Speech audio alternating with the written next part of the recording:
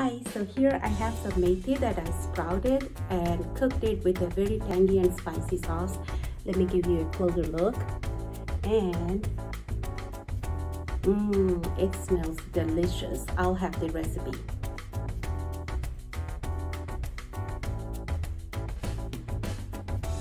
Methi seeds take about 48 hours to sprout.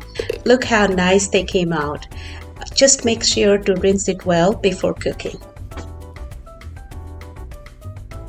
Now you need 1/4 cup of chopped onion, 1/4 cup of chopped tomatoes, and about a tablespoon of chopped cilantro. Add 1 teaspoon each of turmeric, jeera, and red chili powder with 1 tablespoon of oil and saute all the chopped vegetables. Keep on sauteing until it's cooked. Now add the methi and give it a good stir. Make sure everything is folded in and evenly cooked. And there you have it,